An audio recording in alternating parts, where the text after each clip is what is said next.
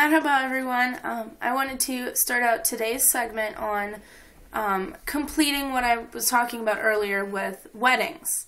So I wanted to start off by showing you a bracelet that my mom actually got when she was getting married. And they actually usually give it during the wedding ceremony. So what happens at a wedding ceremony? Well, usually the bride and groom, there's two different types of weddings. So the first one could be a religious ceremony, and the second one is like a civil ceremony.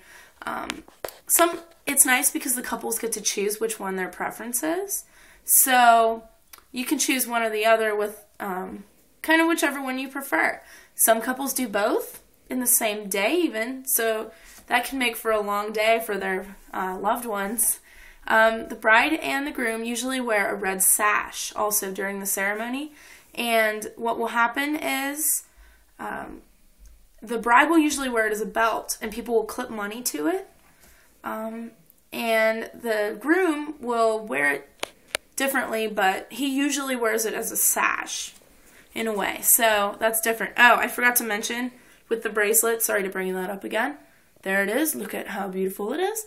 Okay, so with the bracelet, actually the more that the bride gets, the more bracelets she gets, the more wealthy usually that the couple's family is. So that's another thing to bring into thought.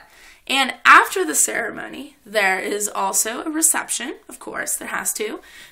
Okay, there doesn't have to, but the family likes it, so usually at the reception there's a lot of dancing. If you think traditional folk dancing is it's usually included there.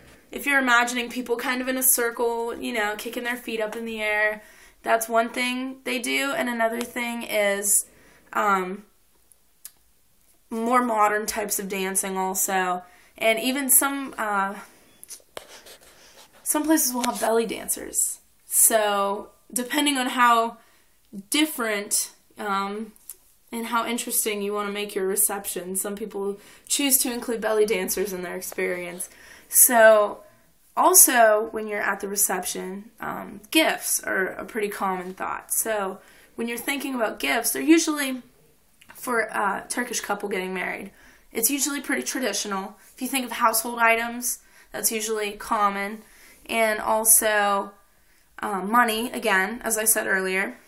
But when you get out of there, there is the wedding car.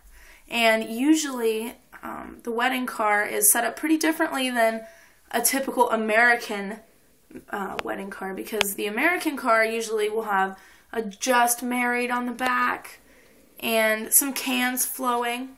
But the Turkish wedding car is very ornately decorated. I know I've seen some, and I can show you a picture in just a minute. But the one that I saw in particular was at a park, and they had the couple's name on the back with some stickers and hearts drawn on their back window.